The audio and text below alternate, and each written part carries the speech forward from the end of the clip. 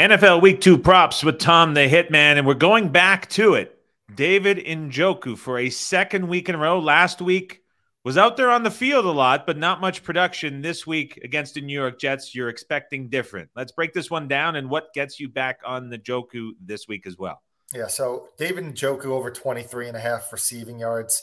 This line closed 34.5 last week. And obviously he had one target. It was very disappointing, but I'm not going to let one bad game affect my opinion that much.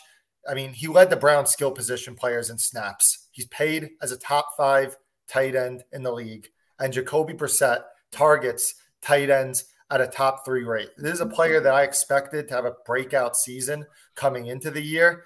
And I'm not going to let one bad game influence my opinion for this upcoming week.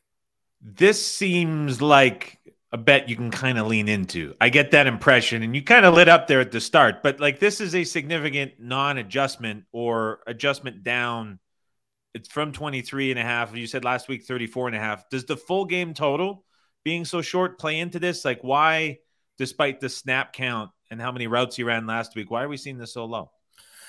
Just an ineffective game from him last week. And like we said, it closed 34.5 last week. And I think that's something that's important as a bettor is just don't let one negative result influence you for the rest of the season. You'll hear a lot of people, if they bet on a spread pick, for example, if they bet on never doing it again. Yeah. If they bet on the Cardinals last week, they're saying, oh, I'll never bet on the Cardinals again. They lost by 30 points to Kansas City. Well, you can't think that way. A lot of times when there's a result like that, there is value the next week. So that's where I'm leaning with Njoku. Njoku over 23.5 receiving yards, -115, the prop pick from the Hitman himself.